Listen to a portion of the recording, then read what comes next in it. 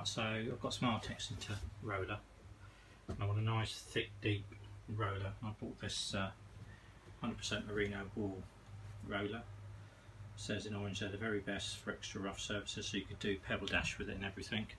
I've literally just dipped it in the emulsion. You see how thick it is compared to a normal roller.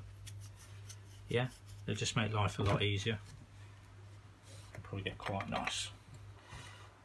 Yeah, apparently it holds the paint real well. So, see how easy it is to. Yeah, nice and easy that. Cool. And really covers it evenly.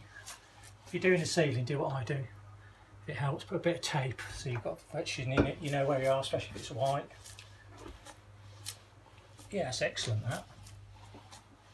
It's going to cut the time down by absolutely loads.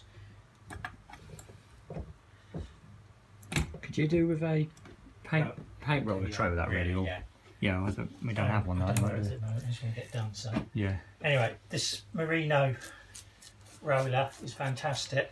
It's great for Artex ceilings, pebble dash. Makes life a lot easier.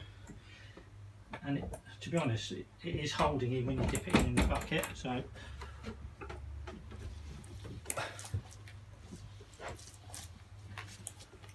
yeah, so if you want to do a Artex ceiling or some pebble dash, why not try one of these for rough surfaces? It was 10 quid.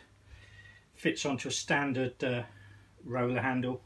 Don't need anything special for it, just need to get your old roller handle that I've done and slide this off. You can see the difference between a conventional one and a normal one. It's just so deep it'll go into anything raised or uneven. So yeah, hopefully it helps somebody.